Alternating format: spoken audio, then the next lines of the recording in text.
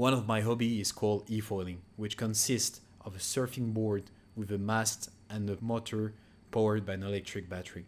The idea is with the speed, the foil will take you up for you to glide above the water, exactly like this.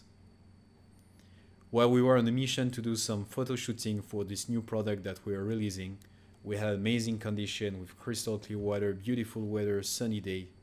At one point of time, while I was riding, I came across a beautiful school of mullet jumping right in front of me. Enough close for me to get one of them in the propeller and make me fall. Unfortunately, the fish will end up feeding some bigger one.